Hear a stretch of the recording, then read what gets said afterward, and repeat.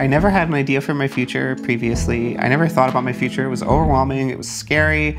Now I don't. I have excitement for the future. I was really over just seeing people and then never seeing them again on Grindr. So I was like, I'm gonna ask somebody out for a date. Her profile was about intersectional justice and being like anti-oppression. And I just thought it was really interesting. I wasn't really going on dates back then. I was just being a menace to society.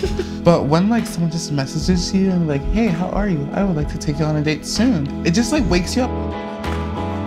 We went out for ramen. I mean, the server was obsessed with us. It was great. When you went to the bathroom, the server was like, how long have you been together? And I was like, it gives that, right? I was like, right. Like immediately, I feel like I fell for her. We were not necessarily the people that you may see on a visual level today.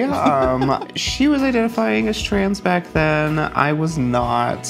I didn't really start transitioning until, what, a year and a half into our relationship. So she saw me way before I saw myself, in a certain sense. A huge, massive part of my womanhood is indebted to her. I've never really been with a woman before, like romantically.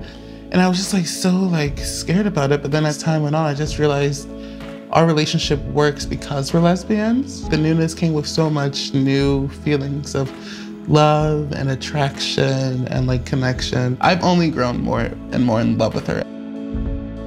Being in a relationship with someone that sees you and loves you truly just like takes away so much fear that you have.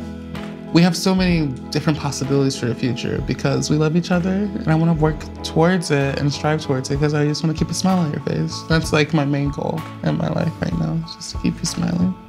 You're doing a good job. Well, thanks.